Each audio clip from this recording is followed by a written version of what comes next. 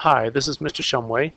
This video clip explains how to work some problems about algebra that you might see on the ASVAB military test. So write the constant term of x plus 9 times x plus 7. So let's go ahead and multiply that and see what we get. X times x is x squared. X times 7 is 7x. Now we'll do 9 times x. And then we'll do 9 times 7. And then we'll combine like terms. We have two terms with an x in them. 9 plus 7 is 16.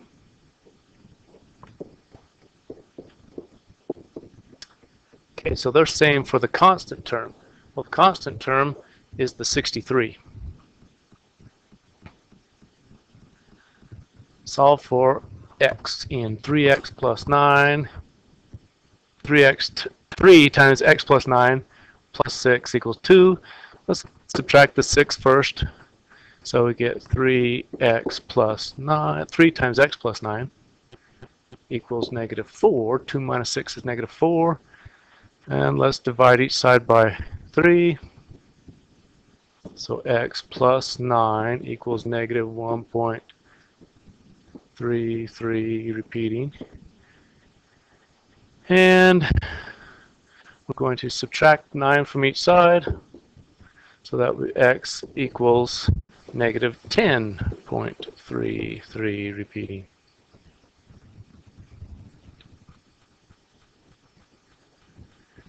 If negative 2 times x equals 30, then x equals, well, the opposite of multiply by negative 2 is divide by negative 2.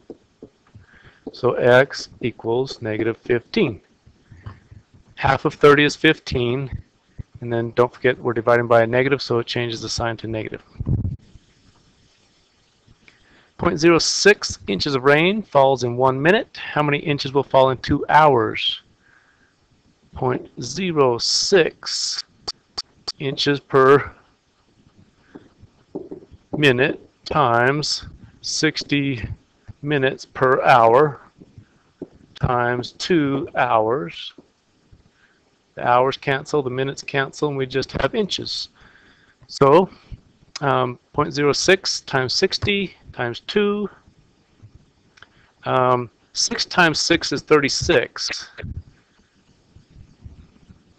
And then we have 6 times 60 would be 360, but there's 2 decimal places there, so it'll be 3.6. And 2 of those, that's for 1 hour, and then 2 of those. So 2 times 3.6 is, 2 times 6 is 12. 2 times 6 is, 6 plus 1 is 7. So 7.2 inches in 2 hours. That's quite a storm. Write the y coefficient of y plus 3 times y plus 2. The y times y is y squared, and y times 2 is 2y, and then 3 times y is 3y, and 3 times 2 is 6. Combining like terms, 2y and 3y is 5y. So we have y squared plus 5y plus 6. They want the coefficient of the y term. This one is the y squared term. This one's the constant, so we want the 5, which is the coefficient of the y term, the y coefficient.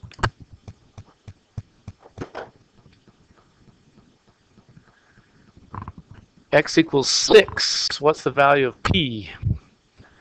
Well, let's replace x with a 6. So p equals 6 times 8 divided by 2, and then we're going to subtract 3.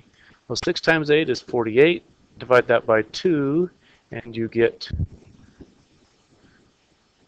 24. Sorry.